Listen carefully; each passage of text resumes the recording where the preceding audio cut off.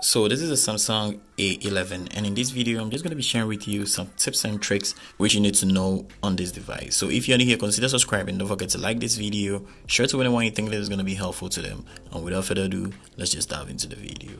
So the first trick I want to share with you is the battery percentage right here. So when you check out right here, by default when you get this phone, you're not going to see the battery percentage. So this is how you're going to activate it. You scroll down your notification sheet and then you tap on this setting icon right here, and then you tap on this search button and then you type in battery, and after you type in battery you allow it to load, and then you tap on show battery percentage, and then you tap on this side show battery percentage, and you can see right here, boom, the battery percentage is right here showing now. So you can just tap on this side to turn it off and then tap on this side to just turn it on, and that is pretty much cool. So when you press your home button and you go throughout any part of this phone right here, you're going to see the battery percentage showing up here, and that is basically very cool.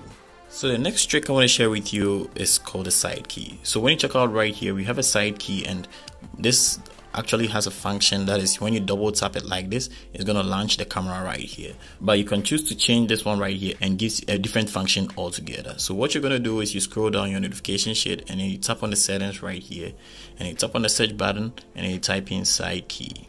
So when you type in side key, you're going to see the pop-up right here. You tap on it and then you're going to see side key right here. You tap on this side and you're going to see this side that you're going to be able to even turn this off and then deactivate it totally. And when you double tap on the side key, it's never going to work. So what we are going to do is you're going to tap on this side and then tap on open app. And you're going to see that we have the chance to choose between any app we feel like we want it to launch when we just double tap right here instead of the camera. So I'm going to tap on YouTube and then we are good. So I'm going to go to my home page and then double tap on this, and you see YouTube is actually going to launch. So you can do this to any app you feel like you want, and that is basically very cool.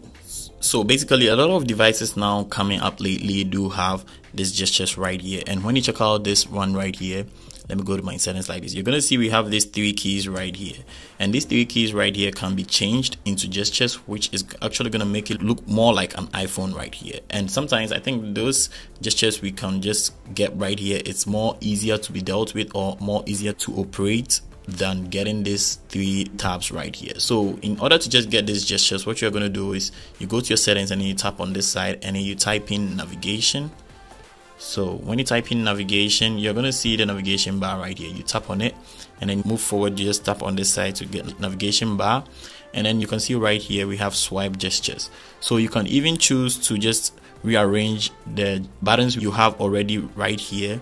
You can choose to just rearrange them and you're going to interchange them how they look like. When you check out right here beneath, you're going to see that when I just change, it's going to change. So what we are going to talk about here is the swipe gestures. When I tap on this side, you're going to see that there's going to be a change right here. Now we just have only one line right here, and when I want to go to my home page, I'm going to swipe up like this and it's going to take me to my home page. When I want to go to my recent app, I'm going to partially swipe up like this and I'm going to get my recent pages right here, unlike the previous one where you're going to be able to just tap on the side right here and going to give you your recent apps. You partially swipe up like this and you're going to get everything.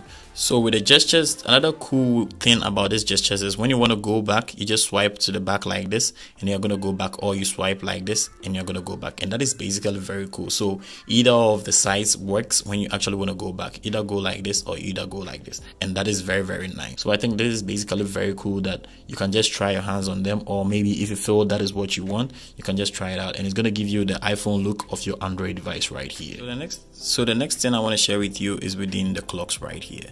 So when you check out right here, you can see that on the screen we have a normal standard clock right here, which you can just change and then get a new style. So with this, what you need to do is you need to go to your settings, and then what you're going to do is you're going to type in clock, and when you type in clock, you're going to see clock style right here. You tap on clock style and then you move forward to tap on clock style and the clock style again, and you're going to see different clocks right here. So we have this, when you check out on the screen, we have this one too, and then we have this one which looks more like a clock, and then we have this one too. So I'm actually going to pick on this, and you can just move forward to just change the accent colors right here to how you feel like you want, or you can tap on this side to pick any of the color gradients you feel like you want. So when you check out right, you can see that it's changed, and after you are done, you're going to tap on done, and when I just lock my device and then turn it on, you're going to see that the clock has changed into the one you feel like you want. So you can choose any style you feel like you want, and you're going to get this clock right here, and that is basically very, very cool.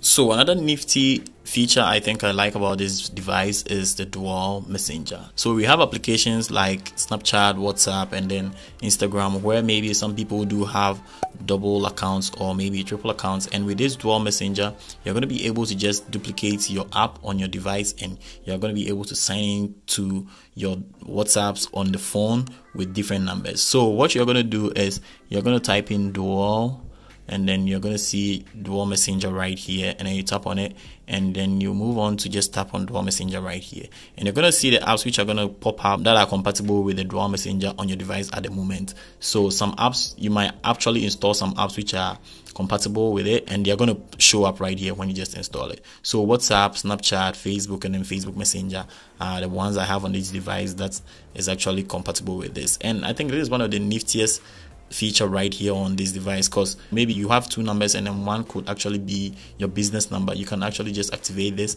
and then it's going to be helpful for you to just get your both numbers working on the same phone. I think this is one of the greatest feature I've seen so far on this device, and you can try it out if you've not noticed or seen it yet, and that is going to be very, very helpful for you.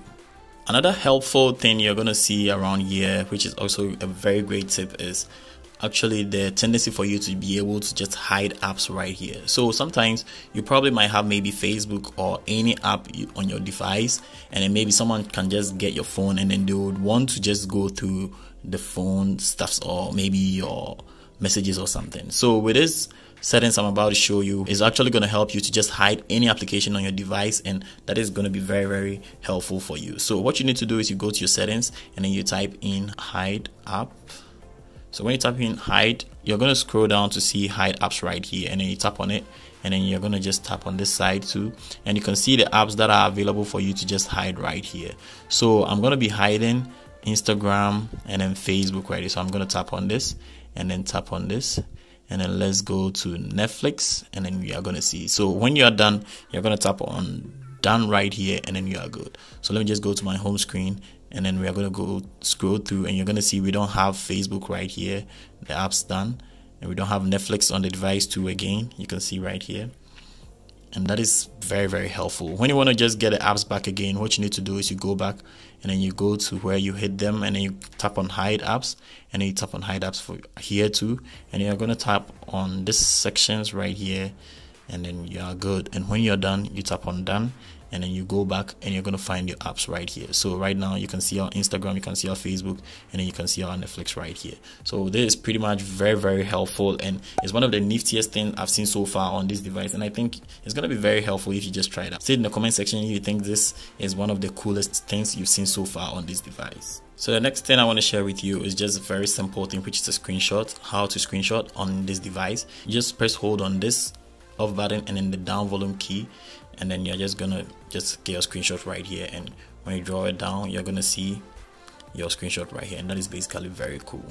So the next thing I want to share with you is the one-handed mode. So this is one of the niftiest feature too you can get on this device, and how you're going to activate it is by going to your settings and then typing in your settings one-handed,